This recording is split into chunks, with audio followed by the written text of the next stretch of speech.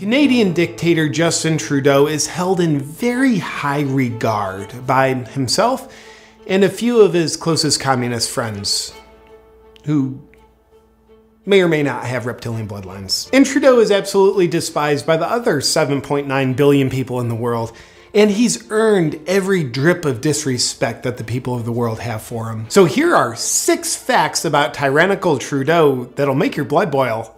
Number 1, Trudeau admires the Chinese Communist Party, and he's dumb enough to think you're dumb enough to think that's a good thing, because he said it out loud. There's a level of admiration I actually have for China, because their basic dictatorship is allowing them to actually turn their economy around on a dime. Openly admiring a dictatorship? That doesn't give you half a clue what he's about, does it? And yes, the dictatorship has really allowed China to turn the economy around. It's also allowed them to build concentration camps and commit murderous genocide. But that was way back in the year 2022 that we're currently living in, so it doesn't really count because it's so long ago. Oh look, here's Trudeau taking a picture with a raving fan. Communist squad. Have a good day. Thank you for speaking on behalf of 7.9 billion people, good sir. Number 2, Trudeau invoked the Emergencies Act, which allows him to bypass the normal democratic process. And he's using it to freeze bank accounts to harm families as a way of fascistly fighting the Canadian truckers who are trying to save their country. The federal government has invoked the Emergencies Act to supplement provincial and territorial capacity to address the blockades and occupations. The Emergencies Act is a Canadian law that can be used by the Canadian government in the event of a national emergency. Canada is indeed under a national emergency, as their democracy is currently being overthrown by a communist dictatorship. So technically, the Emergencies Act is being used at the right time, just in the wrong way, by the wrong side. It allows the government to do whatever they want when a critical situation threatens the safety of Canadian citizens. Now, to Trudeau's credit, the Canadian truckers have indeed threatened the safety of Canadians. Here you can see the truckers committing a vile act, such as kneeling in prayer.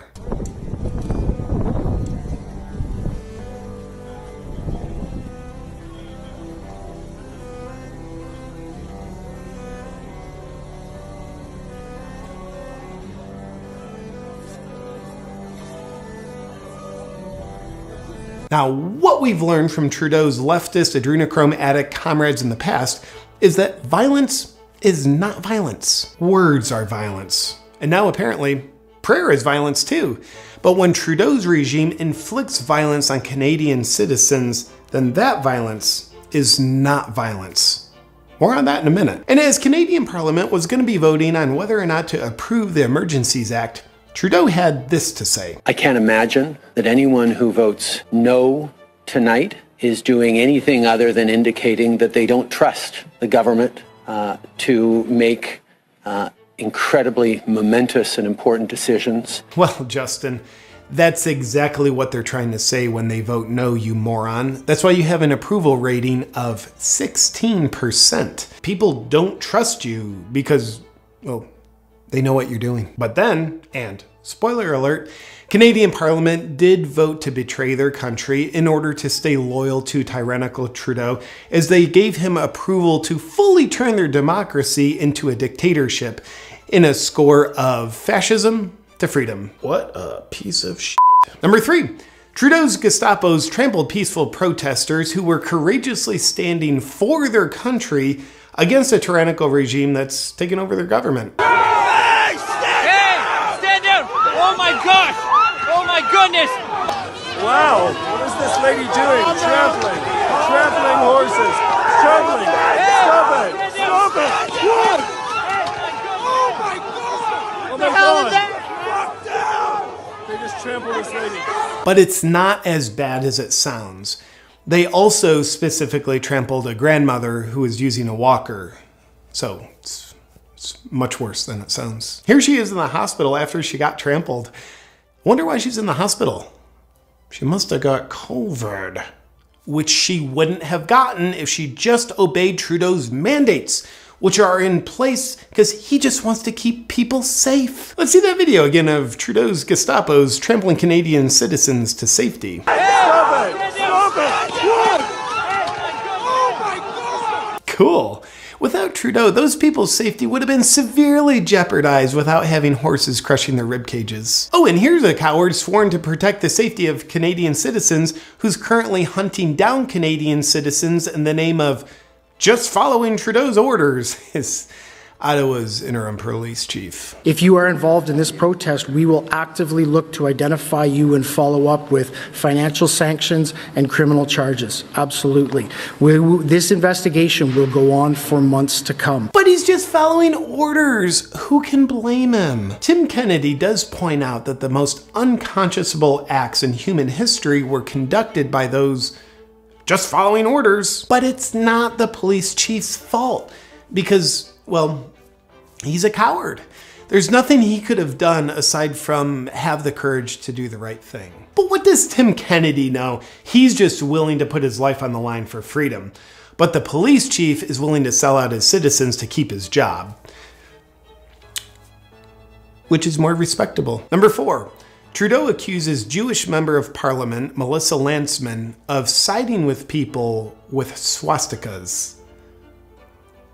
Watch. Mr. Speaker, Conservative Party members can stand with people who wave swastikas. And this is how Melissa Lantsman responded. Mr. Speaker, I am a strong Jewish woman and a member of this House and a descendant of Holocaust survivors, and I have never it's never been singled out, and I have never been made to feel less, except for today when the Prime Minister accused me of standing with swastikas. I think he owes me an apology. I'd like an apology, and I think he owes an apology to all members of this House. But Trudeau then responded by running out of Parliament rather than responding. Maybe he caught the virus and had to go into hiding again. Number 5. Trudeau had the leader of the Canadian trucking convoy, Tamara Lynch, arrested and held without bail. On what grounds? Peacefully standing for freedom in public. Freedom is very much a violation of Trudeau's policies. Arresting a woman for not obeying the man in charge? Is that misogynistic of Trudeau? No, that's not a fair accusation. That's communistic of Trudeau. We interrupt making your blood boil about Trudeau to give you something to smile about with regard to Trudeau. Here's a picture of President Trump showing Trudeau all the respect he deserves. Well played, Mr. President. Number 6. Trudeau is allegedly communist dictator Fidel Castro's son. Apparently, Trudeau's mother, Margaret, and his other alleged father, Pierre, former Canadian Prime Minister, were known to be swingers. And they allegedly had a swinging encounter with Fidel Castro back in 1971, which led to his mother having an ongoing affair with him, followed by Justin Trudeau being hatched from a lizard egg on December 25th, 1971. Is it a boy? Is it a girl? Oh, it's a communist. Ick. A theory says that Trudeau was purposely bred from Castro as part of the communist plot to take down North America. Well, that's just a far-fetched conspiracy theory because Canada isn't under the rule of communism, it's a democracy. Mandates are the way to avoid further restrictions. The federal government has invoked the Emergencies Act. Oh my God! Admiration I actually have for China. Oh, well, I guess it's under communism rule with Trudeau in power. But Castro being his father is still a far-fetched idea. Just look at these pictures of Trudeau in the middle, his apparent father Pierre on the left, and Castro on the right. Well, I guess he resembles Castro a lot, but he resembles his father Pierre a lot less. Well, and his father Pierre was 5'8", and Castro's 6'3", and Trudeau's 6'2". Well, I mean, that doesn't mean anything either. Trudeau probably got his height from his mother, who's 5'6". He also praised and admired the brutal communist dictator quite a bit when he said, Fidel Castro was a larger-than-life leader who served his people for almost half a century. A legendary revolutionary and orator, Mr. Castro made significant improvements to the education and healthcare of his island nation. While a controversial figure, both Mr. Castro's supporters and detractors recognize his tremendous dedication and love for the Cuban people, who had a deep and lasting affection for El Comandante. Tried to flee Cuba. Oh, how Castro loved the Cuban people. Trudeau does seem to be trying to show the same kind of love to the Canadian people right now, which is not consensual love. Well, because Trudeau admires him and his love for the Cuban people so much, let's just take a look at how much Castro did love the Cuban people, as reported by townhall.com. Fidel Castro jailed and tortured political prisoners at a higher rate than Stalin during the Great Terror. He murdered more Cubans in his first 3 years in power than Hitler murdered Germans during his first 6. Did we say he put the leader of the Canadian trucker convoy in jail yet? Oh yeah, we did. But she's held without bail? Okay, we mentioned that. Cool.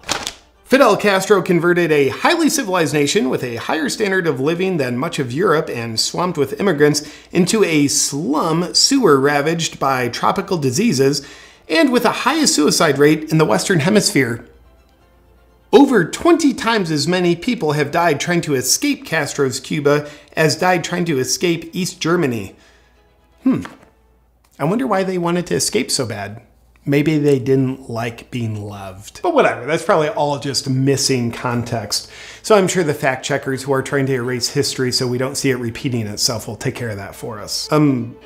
What's going on? How come they haven't put it on the video for us yet? Why wouldn't they? Oh, great, there it is. Let's move on. But before we do, here's an old picture of Margaret Trudeau, Justin, and I can't quite make out who this man in Cuba is. With these 6 facts about Trudeau, if your blood boils about him, is there anything you can do to cool it down? Yes! The science shows you'll feel much better if you do something about it. That means being brave enough to do what's right. Now, holding the line to keep your freedoms is tough, but it's a hell of a lot easier than trying to regain your freedoms once you've allowed them to all be taken away from you. Hope for the freedom of Canada and the world doesn't lie with the Canadian truckers. It lies with us following their example. In other words, the cure for the conditions caused by Trudeau and people like him are for you and I to do something about it. Always letting our words and actions be in alignment with our heart and what we know is right. And when we do that, spoiler alert, freedom wins. I promise.